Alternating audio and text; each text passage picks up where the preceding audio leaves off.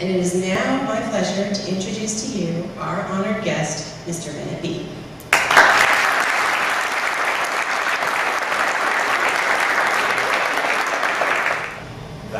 All right, this is what I do.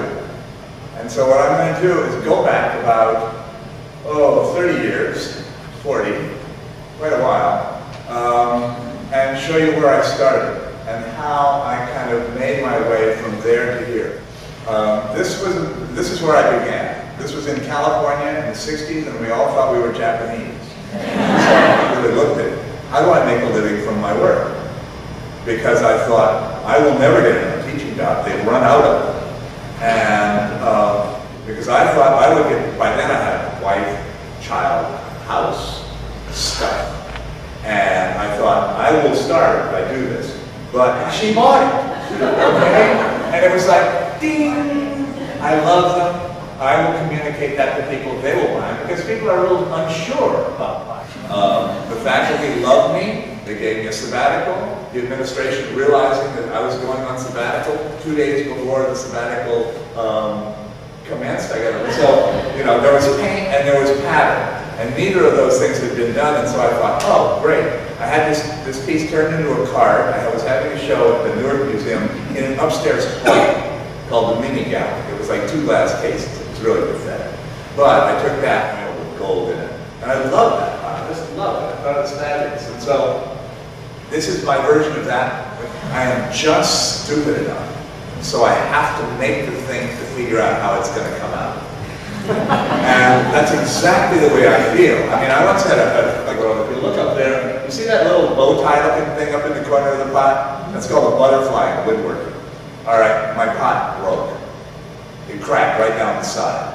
So I thought, I'll patch it. So I put a strap around it, glued it together, inlaid the butterfly, and then sent it out to a gallery. And this was some time ago, and selling cracked pots was a tough road to hoe. But I kind of went with that.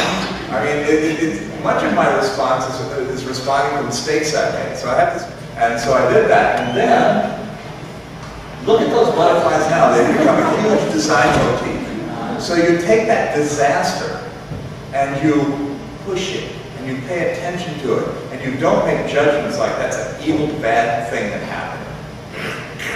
You're open to it. There's this wonderful Middle Western saying, you got your nose open. And it comes from the fact that when a bull snorts, it opens its nose, and you can put a ring in it, just like that, and then lead the bull.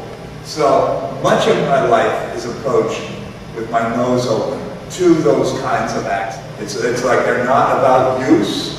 They are about 2 things. They are about space inside and decorative skin outside. That's their subject in the same way that a painting has a subject. And what happened is I was staying in this woman's house. She owns a gallery in Chicago. So I'm a semi-precious stone because I was buying rock collections from widows at this time. I mean, what happens is the old man goes out and collects rocks all his life. And then he drops dead. And the wife is faced with this mountain of rocks in his life. And there is a 3-year decided he would take a new lover and do something else. And I ceased to exist in the art world that minute. So I thought, don't ever give anybody that kind of power again. Have as many galleries as you can. And of course the galleries hate it. Because every one of them wants to be in control. Because it's the only place in the world they can get people. Collectors can get your works from them, then they sell more. But in the column business, you get things called change orders, and they go, oh, we ordered that, yes, but we want it smaller now. Here's the money for what you build us more. And so the paint columns, there were 8 paint columns that were supposed to go to Hawaii, to this woman who had 3 acres on the ocean. And she ordered them and sent me the deposit, and then she called back and said, well, my decorator says I can't use paint in the garden. And so I said, well, I'll keep them. And she said, no, there's a huge, huge market for teapots out there. If you make teapots, I can sell your teapots. I said, my clay doesn't hold water. I said, not a problem. The teapot has 2 rules, spout and lid. They don't care where it holds water. I went, good. So that little kind of bullety looking thing sticking out of the end is a spout, and then the bump is the lid. So I made a lot of teapots for Leslie.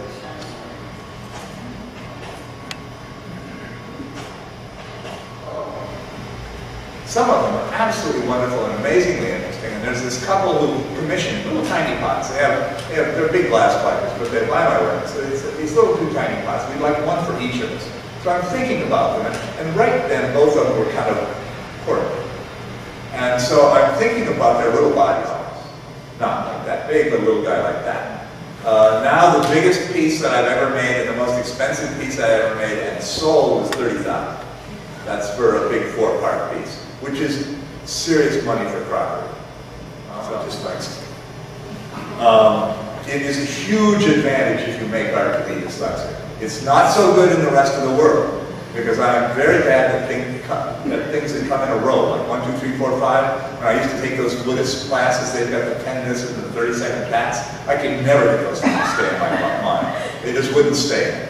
And so, but if you get, B's, P's, 9, 6's, D's, basically the pots have paid the bills forever.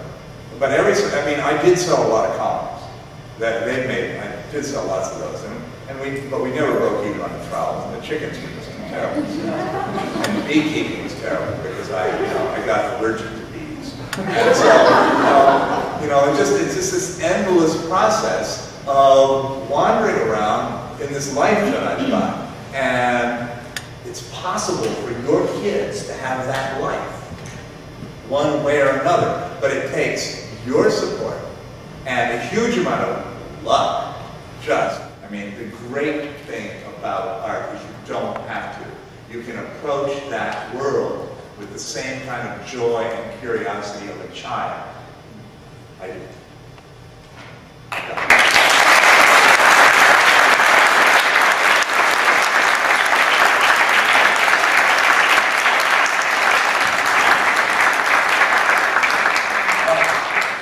This is the sales pitch. My wife has written this book. If I don't hand these things out, I'm dead meat when I get home. It's called How You Live With Me and Raise a Child from Another Culture. She's Chinese, so the kid is half and half. So these you should take away, because if I bring home any of them, I'm in trouble. Okay, and then there's this pot you can come look at. Okay.